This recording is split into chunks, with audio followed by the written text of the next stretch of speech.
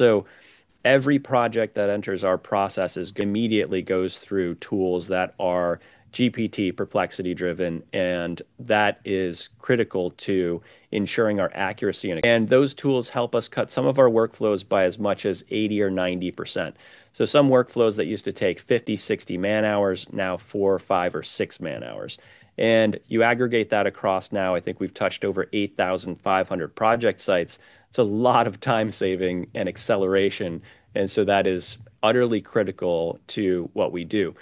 We're still hiring a new team member every other business day on average. I think we've added a half dozen folks here in the US just this month alone.